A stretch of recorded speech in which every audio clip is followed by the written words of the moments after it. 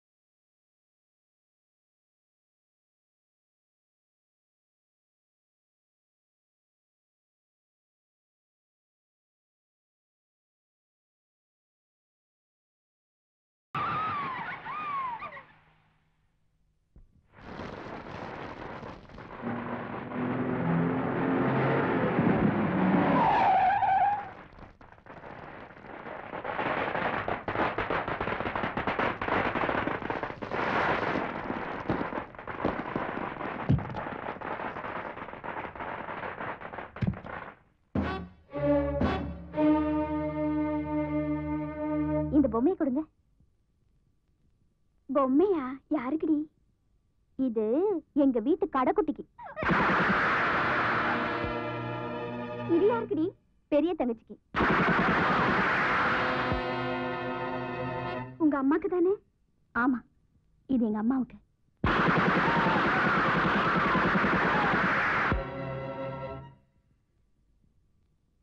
இது யாருக்கு தெரியுமா? எங்க அப்பாவுக்கு.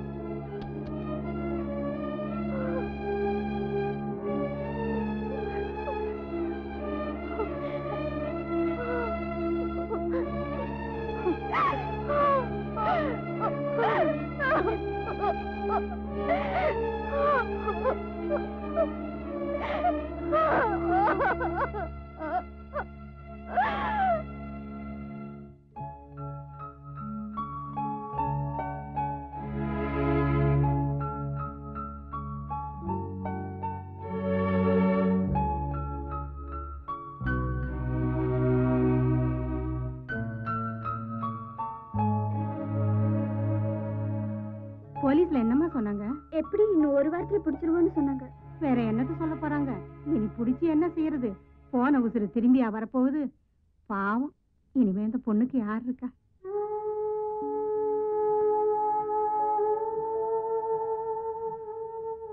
ருத்ரா,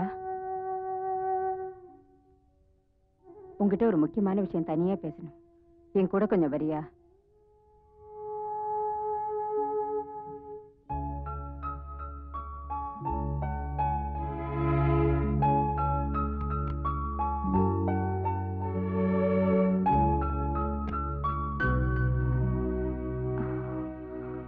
என்னம்மா? சொல்லக்கூடாதுன்னு தான் இருந்தேன். ஆனா சொல்லாம இருக்க என் மனசு கேட்கல. நான் இப்ப உங்ககிட்ட சொல்ல போற விஷயத்த தயவு செஞ்சு நீ யார்கிட்டையும் சொல்லக்கூடாது. என்னம்மா விஷயம்? தைரியமா சொல்லுங்க. நேத்து ராத்திரி எல்லார் வீட்லயும் பட்டாசு வெடிச்சிட்டு இருந்தாங்க. திடீர்னு துப்பாக்கி வெடிக்கிற சத்தம் கேட்டுச்சு. நான் என்னமோ ஏதோன்னு பயந்து பதறி போய் ஜன்னல் வழியா வெளியில பார்த்தேன். அப்போ உங்க வீட்டுல இருந்து 4 பேர் வெளியில வந்து கார்ல ஏறி ஓடி போயிட்டாங்க. ஆனா அந்த 4 பேர்ல ஒருத்தனை மட்டும் எனக்கு நல்ல அடையாளம் தெரியும். யார் அவன்? மாயாண்டி. மாயாண்டியா? ஆமாமா, அவன் பெரிய கேடி. அது ஊருக்கே தெரியும். அவன் செஞ்ச அட்டூழியங்கள்லாம் பத்தி பத்திரிக்கையில பத்தி பத்தியா வந்தது. ஏன், அவன் போட்டோ கூட வந்தது. நீ பாக்கல? ஆமா, பாத்திருக்கேனே. ஆனா அவனுக்கும் எங்க குடும்பத்துக்கும் என்ன சம்பந்தம்? சமீபத்துல உங்க அப்பா ஒரு கேஸ்ல அவனை புடிச்சு கொடுத்து தண்டனை வாங்கி கொடுத்தாரு. அவன் சாதாரணமான ஆள் இல்ல. அரசியலையும் சரி, போலீஸ் டிபார்ட்மெண்ட்லயும் சரி செல்வாக்கு அதிகம். அதனால தானே. ஐயோ, அவசரப்பட்டு எந்த முடிவுக்கும் போயிடாதம்மா. இதை போய் நீ போலீஸ்ல சொன்னீன்னா எங்க உயிருக்கு தான் உடனே ஆபத்து வரும். வேண்டாமா?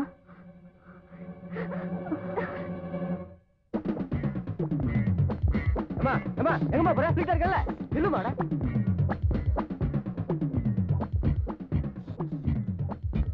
ஏம்மா, நீ எங்க டிபார்ட்மெண்ட்டை சேர்ந்த கோபாலோட பொண்ணு தானே? ஆமா சார். சார், என் குடும்பத்தை அழிச்சவனை நான் கண்டுபிடிச்சிட்டேன் சார். அவன் யாருங்கிறதும் எனக்கு தெரிஞ்சு போச்சு. எப்படி தெரியும்? யார் சொன்னாங்க? சொன்னது யாரா இருந்தா என்ன விடுங்க, எனக்கு கரெக்டா தெரியும். அந்த கேடி மாயாண்டி தான் எங்க குடும்பத்தை கொலை பண்ணிருக்கான். என்ன சார் யோசிக்கிறீங்க? உடனடியா அவன் எங்க இருக்கான் என்னன்னு கண்டுபிடிங்க. கண்டுபிடிக்கிறது ஒண்ணும் பெரிய விஷயம் இல்லம்மா. அவன் இருக்கிற இடம் எனக்கு தெரியும். வா போலாம். கமான்.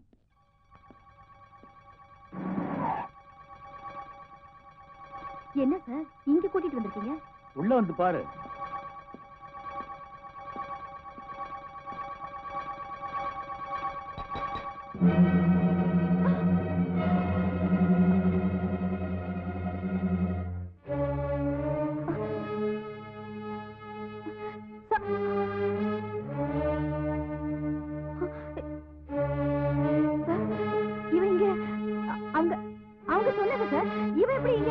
கொஞ்சம் பொறுமையா பேசுமா.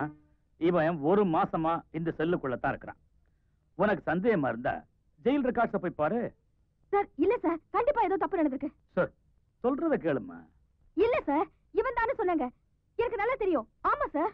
இத பாருமா, ஊர்ல இந்த மாதிரி வதந்தியை கிளப்பி விட்டுட்டு வேடிக்கை பார்க்கறது சில பேருக்கு பொழுதுபோக்கு. நீ உன்னை குழப்பிக்காத. உன் குடும்பத்தை கொலை பண்ண கொலைகாரனை கூடிய சீக்கிரம் நான் கண்டுபிடிச்சு தரேன். வா.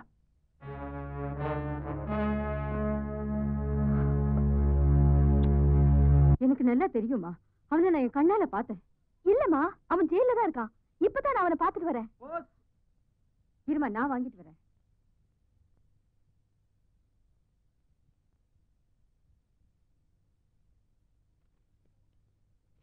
உனக்குதான். உங்க அப்பா எழுதியிருக்காரு. காலேஜ் காமிச்சிருக்காரு. அங்கிருந்து ரிட்டர்ன் ஆகி வந்துருச்சு.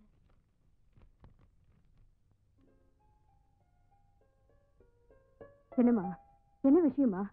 முக்கியமானதா?